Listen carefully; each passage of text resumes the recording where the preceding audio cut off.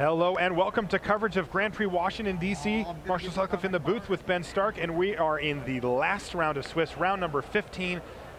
This is for top 8. Nice start here for Brian Braun-Duin, Ben. He's got the Seder Hoplite. Card that needs a significant amount of work to make really good, but yeah. Sigil Skeek's nice follow-up. I mean, I like Boros aggro. If you have enough ways to target it, I'll play a Hoplite. Not a card I take early, not a card I'm a huge fan of. All right, now, so far we don't know a lot about Charles' league or his deck. He's on 2 planes here, and he says, come at me. Don't think he has a choice in that. Yeah. And there's the Scry trigger from Sigil Skink, which is going to push a card to the bottom. And does the curve out continue here for BBD? Yes, but no land drop, so he probably pushed some spell to the bottom as he wants to try to find some more lands. Another planes here for Charles. To be honest, look at BBD's hand. I don't even know if he cares if he draws a land or not. Oh, really? Is it all low curve? I think he has Fearsome Temper, which costs 3, and then Flame Speaker's Will, which costs 1, Oppressive Raise, which costs 1, and God's Willing, which costs 1. Oh, wow, okay. And he does actually find 3rd land right on time here as well, as Charles has played an Eagle of the Watch and shipped the turn back. So, I mean, I think I would put the Fearsome Temper on the Sigil Skink, because I want to be able to keep attacking with that. But he has a lot of reasonable options here. Here's a nice one, too, that he's got. He's got Flame Speaker's Will. Not a great Magic card, but it fits the theme of BBD's deck here and lets him get in for a ton. And this is a totally reasonable play, too, because he's dealing more damage and he's using the Oppressive Raise, and it's good to get that out early because you want to kind of pressure Charles so that if he casts something, he can't block. Right, that was 6 damage right there. Charles is all the way down to 10. Also, BBD might be under the impression that Charles is missing one of his colors. I actually think he might be mono white. In his hand are plains and more white cards. Yeah. I mean, it could be not the case, but BBD probably wants to try to shut the door as quickly as possible on Charles here. I was kind of just of the automatic mindset of maybe save my removal for something better. Right. But Oppressive Raise is the kind of card you kind of want to slap down early and turn your guys with. Because, I mean, it's effectively just going to completely remove that creature here, It's not a card I have a lot of experience with. Like, I've played against it a little bit. I haven't played with it that much. So I think BBD probably made the right play here. Okay. And, here's I mean, Fearsome Temper. It looks like it's going to be really hard for Charles to get back in this game now. Right. Now get another Scry. If he wants, he can trade off his Akroan Mastiff for the Sigil Skink. Yeah, I mean, he's in a really bad position, right? If League takes it here, it'll be 9. He'll be all the way down to 1. And if he blocks, he's just trading for a 2-1. Still going to be at 3, and he's still facing 2 lethal creatures. Yeah. Yeah, he's in a terrible position here. BBD with the hyper aggro deck here, and he is going to block, though. So Sigil Skink hits the bin. But he still takes a big chunk of damage, dropping him all the way down to 3. All right, there's a forest. So he is not mono white, though. I don't think he has any green cards in his hand, but we're done here. Wow. Not important, but kind of interesting. I probably wouldn't play the forest and then concede. Did he play it? Yeah. Really? Yeah. I mean, it's not like, you know, now BBD is going to board in his anti-green stuff necessarily. He doesn't even know what green cards are, but there's no reason to show that to your opponent right before you concede. Right. I mean, if you pass a turn and you're representing something or whatever, but that's kind of fruitless in this situation. And people, I know a lot of people who aren't big fans of conceding because they say, well, you give away stuff you don't have and stuff. But in this situation, your opponent's not going to not attack with 2 lethal guys. Right. So I have no problem with conceding so that, you know, maybe I just preserve time, preserve energy, whatever. See, but I wouldn't show the forest. But so I wouldn't show the forest, but don't you just say go? But like, what exactly are you representing? Nothing. So you're hoping your opponent maybe has a heart attack on his turn before he can attack you? Yes. Not really my style. You know, or maybe he puts one more thing down that you didn't know about or whatever. Let's take a look at our Magic 2015 Pro Tour slide here. It's pretty sweet. August 1st through 3rd, 2014 in Portland, Oregon, USA. Standard constructed. And, of course, Magic 2015 Booster Draft. That is going to be one heck of an event. And, you know, one of the best parts about that tournament is that it's going to cap off the pro season, meaning that all of the World Championship seats are going to get done. All the World Magic Cup national champs are going to be set. Pressure's on. The pressure's on, and there's going to be a lot of people that need a lot of great things to happen in that tournament. It really ups the drama and puts a big focus on people doing well at one specific event. You know, it's a marathon, right? I mean, a pro season is a long time. There's a lot of different ways to get pro points. You can travel, you can go to GPs, you can go to PTs, but it all comes down to this last one for people that are close or, you know, on the border, maybe need something big to have. I remember, you know, a mutual friend of ours, Luis Scott Vargas, he needed a top 16 to get platinum last year in the last PT, and he did. Yeah. Now I think he needs a top 8 maybe? Yeah, I think so. Top 8 or bust? Yeah. We're not like friends. Yeah, he hasn't had the best year. He hasn't been running that well this year. Right. All right, so players getting ready to go for the second game again. What is that? What are we looking at? One card not in a sleeve was just in those piles. Oh, in Charles's No, hand? in Brian Branduin's. He was just piling out his deck, and just a card not in a sleeve just landed on top of one. I don't know what it was. He just took it away and put it in his box, so I'm guessing it's the card he boarded out. He probably de-sleeved it. Oh, I see. That's funny. Yeah. But yeah, on the concession thing, also. Yeah, what about that? If I could represent something I don't have, I will just pass. Yeah. Like, let's say Divine Verdict Sure. would keep me alive. Yeah. And then my opponent should attack, but maybe he won't because I might have Divine Verdict. Right. I'll pass the turn and make them attack me, sure. Right, I mean, because the way I view it is, like, I'm investing 5 seconds into this. Sure, but like, 5 seconds is enough for me to just be like, turn your guy sideways, and that way I just always set the precedent that, no, you're going to have to kill yeah, me. but you don't have to always set a precedent if it's completely clear. Like, let's pretend he passes there For with 4 5 planes seconds, up. I'm willing to do it. Yeah, but let's pretend he passes there with 4 planes up, right? Yeah, You're going to get attacked. right. What are you gaining? What am I losing is what I'm saying. 5 seconds. Yeah, I don't But mind. What if your opponent thinks, what if before your opponent attacks, he has to think, well, what are the possible cards in this format?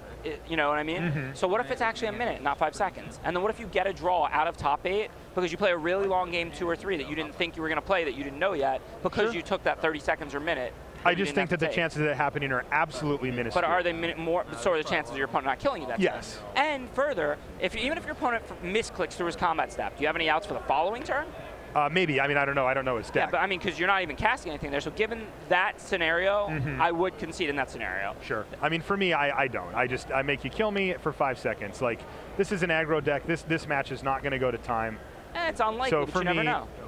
You never know. I'm willing to take the 0.0005% risk that it does. You're saying that, and that's true. But like, what are the odds that you win this game after passing the turn? 0.005, whatever, like minuscule. Lower both of than them. the odds this goes to time.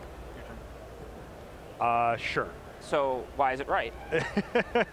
Because it's 5 seconds that I can spend, and sometimes your opponent plays something too. They're like, oh, I'll put this, whatever. I'll equip this guy up with the Rolliker or something, Even and then I that- get a little bit even more that info. unlikely, and for 5 seconds, I'll take the chance. That's where I'm at on it. Yeah, but I mean, even though that's Meanwhile, we've got this match going on here. Oh no, I didn't even realize I started again. Sorry, I was talking about that. Yeah, I mean, it's a good start this time for Charles. It's a Yeah, reverse he's last just sort game. of puked his hand on the table with the old 1, 2, 3 here, though. His one drop is actually just being a pretty decent. That was pretty funny. So there's a scry on the stack, and Charles is like, I am blocking. It's taken 2 damage. Yeah, well, and he's it's not definitely gonna going to take any block. more. It's interesting that he didn't necessarily want to trade Laguna Band Elder for it.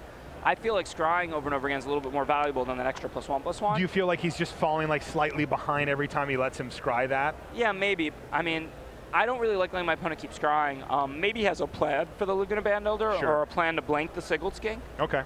Because if you are going to blank it later, then of course you don't necessarily want to trade with it. Right. Especially when you're trading like down like that. Right. Now, I'll say Charles's deck does seem still really heavy white. Like, I wonder if he's just like has a couple of green spells, because I still don't think he even has one in his hand, and he's played all white Well, spells it would here. be weird if he was bluffing with that Snarecaster hair. So he probably has something. I don't know what. Either way, it got through. Yeah. All right, so there's a green card. He's got Nyxborn Wolf. I couldn't see that one, but And that's a nice splash because it's single green. It's good on small creatures. It makes a lot of sense in a white weenie deck. I'm gonna start at 3 if that's all right. Is that not all right? so Charles League really using his mana up And this- nicely here and adding to the board. He's got 4 creatures on the board already. Knowing how aggressive Brian Braunwyn's deck is, this is going to be a really tough game for him to win because his opponent has a lot of stuff in play and is ahead in life, Right, and that's not what his deck is built for. right. It was the game that we just saw. Yeah. That's what he wants. He wants his opponent to stumble a little bit, and he just pounces on him. Right. And I mean, Brian will have the play in game 3, so we'll see if he can get a draw like game 1 in game 3, should this go there. But I would be very impressed if Brian can win this game. Yeah, right now he's behind on the damage race significantly. Behind He's on the behind board. on board. And he's not playing a deck that kind of stabilizes and then turns the tides, you know what I mean? Right. There's a couple of damage from the Butcher that's going to get in. He does have a 3-drop to play now, and it's Elite Skirmisher.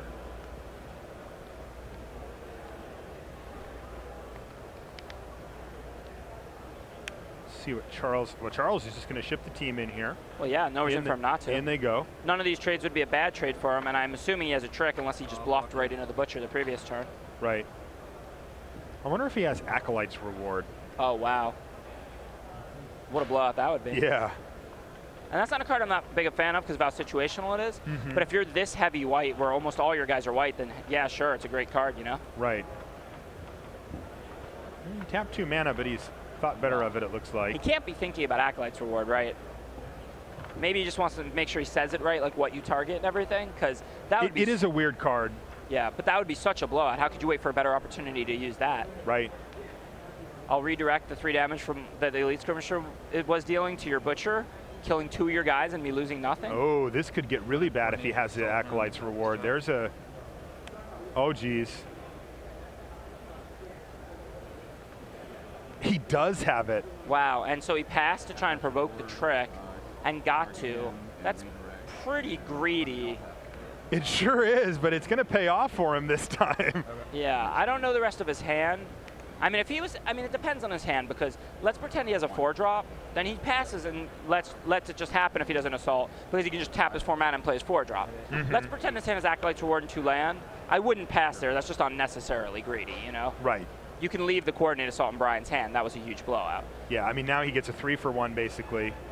Yeah. And has put himself firmly in the driver's seat to close out this game. That was a great play. I'm just saying that's how I'm evaluating the situation because people are going to often be like, okay, should I Acolyte's Reward in that spot or should I pass and see if he has another trick he wants to use or something?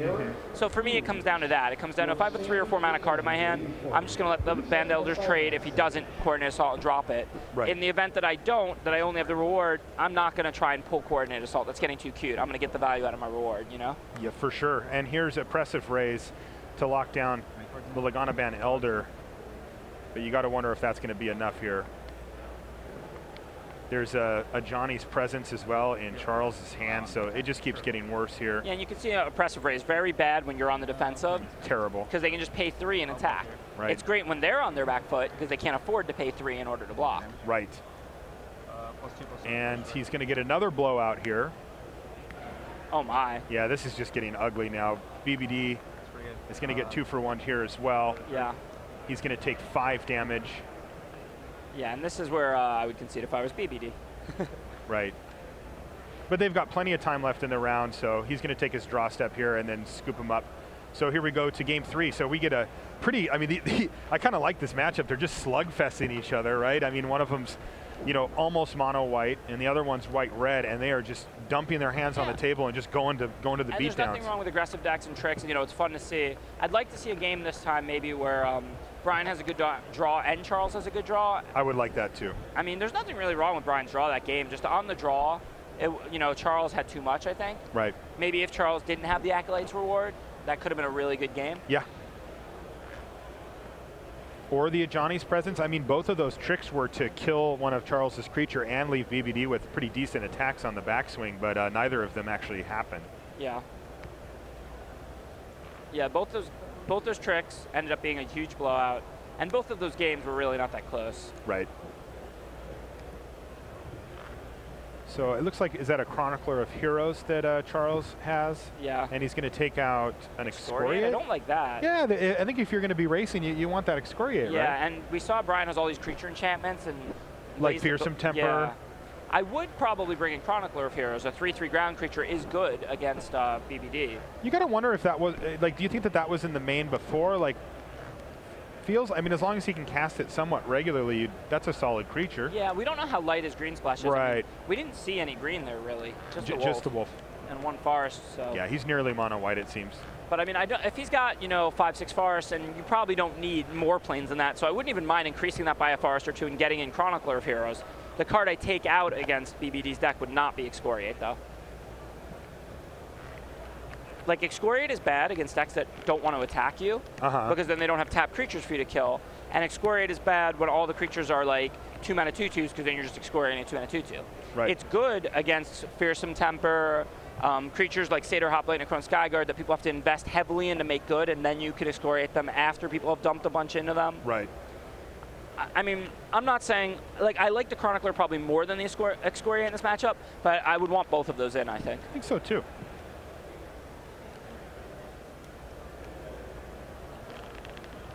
This is a big match. Well, yeah, I mean. This is a big game. Yeah, a game for a top 8, right? Right. Basically. There's a very, very, very high chance that the winner of this game is in top 8 and the loser of this game is not in top 8. I know I've been here a couple of times. One game.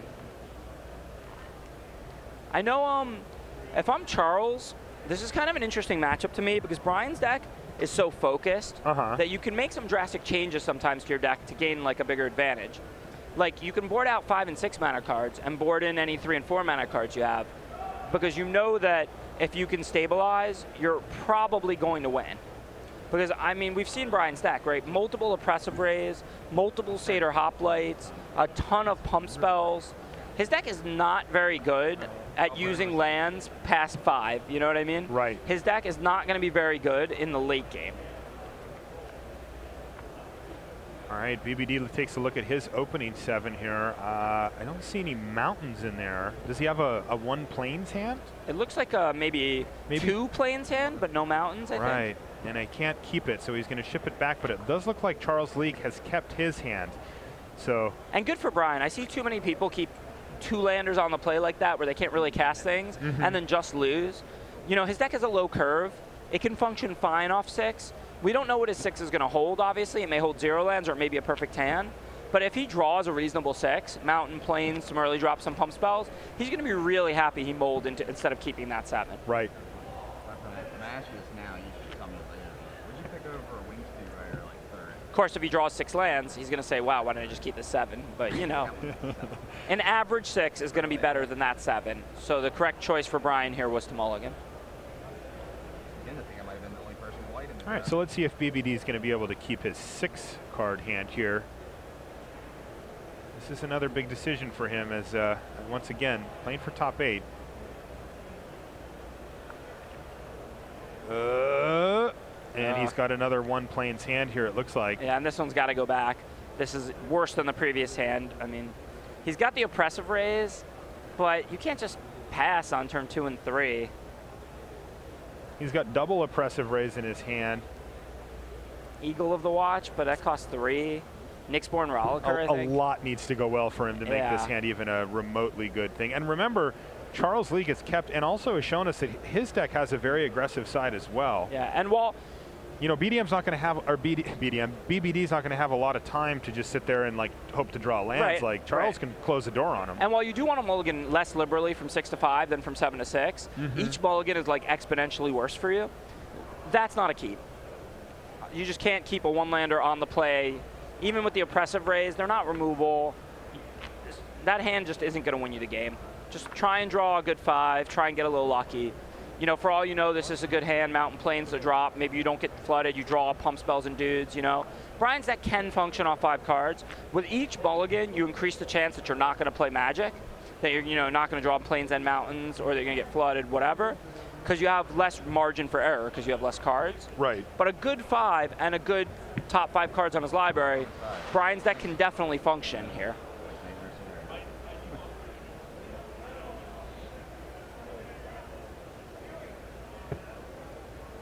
All right, let's hope he gets a good one here. I want to see a sweet game of Magic. Yeah. We already got it. Mountain, plains, a 3-drop, and a trick. All right, we're in. Here we go. We are underway. Charles League says, I'm pretty happy that he mulliganed to 5, but a nice start for him here. Oh, look, and he drew a 2-drop. So now, Did he really? Yeah. So oh, wow. Now he's got a good 5. I don't know if, you know, he's going to win or lose. You know, he's got 3 cards in hand, but he's got the ability to scry to find what he's looking for. He's got a 3-drop, a trick, mountain and plains. Okay, and Charles has no 2-drop here either. This hand is much better than his 6 or 7. And there's Kragma Butcher. And do you think BBD, so he doesn't attack here? Is he playing around the Acolyte's Reward there? Yeah, he saw a lot of tricks. I guess he doesn't feel the need to scry that bad, but I mean, I would probably attack because you want to scry lands to the bottom, and that's about as valuable as a skink anyway, and you have no knowledge of whether or not he has a trick. So I mean, yeah, because really, what's the great thing that this Sigil Skink is going to do this game? Yeah. It's not going to get in for damage. I wouldn't very attack often. if scry wasn't valuable. Like, let's pretend my hand was 3-drop trick and I had 2 lands and I didn't have land 3. I wouldn't attack because you don't really want to scry like a 2-drop to the bottom. You don't really want to scry a land at the bottom. You know, scry isn't that valuable. But he already had a 3rd land in hand, so I would attack because I'm happy to scry any lands to the bottom that I can at this point. Right. All right, so here's Observant Al-Sayed for Charles. He misses his land drop for the turn, but he's still developing his board, so it's not terrible news for him, though. You got to figure that he would have loved to have played like maybe a 4 and then go for the Observant Al-Sayed on the Wingsteed Rider. That's so tough for BBD to get through. Yeah, and BBD's getting a little flooded. I mean, I think he's got 2 land in hand, and he's been scrying land to the bottom, so kind of unlucky at this point. Did he scry there? You know, I didn't see him do it, but he might have. Yeah, he's pretty fast. There's an Excoriate off the top for Charles, though. Unfortunately, it's not a land. He can't actually cast it. So we're just going for the slugfest again. These players are just racing. Brian needs a couple of spells before Charles draws out of this. Yeah. Mana Screw usually beats Mana Flood because given time, the Screw turns into a good hand. Right. The Flood will pretty much always be flooded. And Charles definitely has a good hand. He's got a Supply Line Cranes and Excoriate. Yeah. I think he's got like maybe a Tromper or something in there too, but he's definitely got a grip full of awesome stuff here. And if he can find some lands, he's going to be able to get out of it. The onus is on BBD to try to close this game out. It's going to be pretty tough. Right. He has to do it before Charles finds even one more land, it looks like. Oh, it looks like he's got Divine Verdict too. Yeah. Charles does. Yeah, I mean, it's not like if Charles hits land 4 on the last turn of the game, he's going to win. So if Brian can draw some more spells and get some pressure going. Right. All right, this is awkward for him, but he's going to play Oppressive Raise. That means that Charles can unlock it to block, but can't play any tricks like the Acolyte's Reward or anything along those lines. I like that play. Yeah. Unfortunately for BBD, Charles didn't do anything for his turn anyway, so he doesn't get the full like play it hit you effect out of it. He kind of gave Charles something to do with his mana for that turn, but didn't really have a big choice there. So a green card, I believe, off the top for Charles, and another non-land here. Ravenous Lou Crocata. Very good. How close was I? Very close. It's I'll Lou take it. Crocota, but Lou Crocota, I'll take still it. Lou Crocata. like I bet you that's an acceptable pronunciation. Lou Crocota. Yeah. Crow. You're doing great with the card names. Thanks, Did you I'm study trying. up or something? I have been. I appreciate it. I mean, I want to do even better, but I really was practicing them like for the past month. I've just been like saying the names. And asking everyone to say the I'm names. impressed, man. It has really shown. Now there's Hopeful Eidolon just played out of Charles League's hand.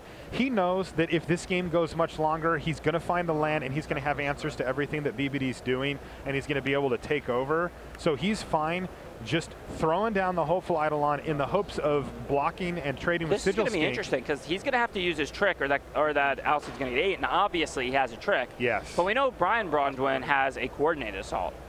Oh, he let it happen. Interesting. Interesting. So he did not want to, he said he was actually fine with just letting the 2/2 die. He might not have a trick. And he also just couldn't have it. Or he might just not have it. He already played several cards you could play with the mana he had in his opening hand, and you would definitely keep this like 2 to 3 planes opening hand. There it is. Oh, just in the nick of time. And he's going to immediately go to attacks. And he's going to excoriate. Yeah, see, I kind of like, anyway, whatever. Either way, the God's Willing is going to counter it. Did he scry that time too? I don't know. Either he might have already known it because of Skink. From the Skink, yeah. Yeah, he might have just left it on top. All right, here's Craigma Butcher getting in there for 4 now. Can PBD find something? Yeah, I'm pretty sure he didn't scry, but I think he left it on top. Right. Maybe an Affair's Warden? What does he got? He is tapping 4. Yeah, Far's Warden, there she is. And that's going to do some work against Wingsteed Rider for the foreseeable future here. Meanwhile, Wingsteed Rider in, and Charles League maybe just passes the turn and leaves up his Divine Verdict. Maybe he's got a 4-drop. No, he's just shipping it back. So it's an interesting game. I wonder if Brian will try not to attack into this Divine Verdict here. Yeah, it's weird because he could also be thinking that Charles like maybe wants to try to block something with his yeah. I mean, there aren't guy. Yeah, but there aren't really white flash creatures. Right. I'll attack. All right. Before blocks. I can go ahead and block before you activate this ability, correct? Some of the judge told me earlier. I'm not sure what he's pointing at that for. I think he's trying to find out whether it can be tapped after he pays the 3. Like if he pays the 3 and then he taps in response, yeah, right? but you can't do that. You declare it as a blocker and then pay the 3. You can't actually declare it as a blocker unless you pay Gotcha. the 3. So I'm guessing that's what he was asking. Don't you pay it as you're blocking? I'm fairly confident. I'm not 100%. I'm not the world's best with the rules, but I'm fairly confident it works like that. It's like as it blocks, you're required to pay the 3 mana. So I'm pretty sure that you don't. He wouldn't have an opportunity to tap it after you pay the 3. I mean, he would, but it would already have blocked. I don't know who that does. So the wording on the card is enchanted creature can't attack or block unless its controller pays 3 colorless. Like I said, I'm pretty sure I've seen this come up. I could be wrong. I've been wrong before. Yeah, now But I think you pay it as it blocks. I could be wrong, but I'm pretty. It's not like you pay 3 and then just disregard it for the rest of the turn. It's like when you want to use an activated ability, you pay 3. When you want to block, you pay 3. Because if you have a creature with an activated ability, if you pay the 3, you can use it, but then you can't attack with it also. You have to pay 3 again when you want to attack with it. Maybe. Like I said, I think I've seen this come up, and I think it works like that. I'm not 100% sure. All right, well, here's Divine Verdict. In any case, Charles League is just going to fire it off on the Kragma Butcher here and really take away the clock from Brian Braunduin. And remember, BBD's at 6 here. He's been getting hit. Yeah, and it seems like that might have been a little bit of a game anyway, because wouldn't you rather Divine Verdict it? Absolutely. Like, even if it works the way that Charles wants, where, he pays the 3 as blocking, the way I think it works, wouldn't you want it? You wouldn't want to do that. You just want to Divine Verdict that Butcher, right? Exactly. Why would you want to chump block it rather than Divine Verdict it? Wow, Charles League's hand is sick, too. He's got a Celestial Archon. He's just going to play it out here. That cannot be tapped down by a Forest Warden. It looks like barring a steal, this game's over. Right. I mean, Brian Braunduin might be able to, harness by force right now, Yeah. and then coordinate assault and attack for the win or something like that. Right. But barring things like that, I don't think he's going to win this game. I mean, Harness by Force would have just won it for him. Right. But he didn't have it. And in he comes to knock BBD down to 2. He needs something desperately here. Right, and it might be the same situation where a card like that might still deal 7 and win the game. Right. But he's not winning a normal game here, you know what I mean? Exactly. Yeah. In fact, it doesn't do it now, though, because No. he has to steal the supply line Well, cranes, yeah. and it's only 2 power. But he can also steal the Archon. Oh, and it has flying, right. Right. He Of can course. still win with Harness by Force, but not with Plains coordinated Yep, assault. and that's going to do it. Brian Braunduin has to extend the hand. Charles League looks like he's going to be in our top 8 here. He improves to 13-2 with his pretty nice, near mono white deck there. I took coordinated assault. I took coordinated assault. Oh, okay. That's better than that architect. I had a lot of heroic guys and very few heroic punch draws. activation.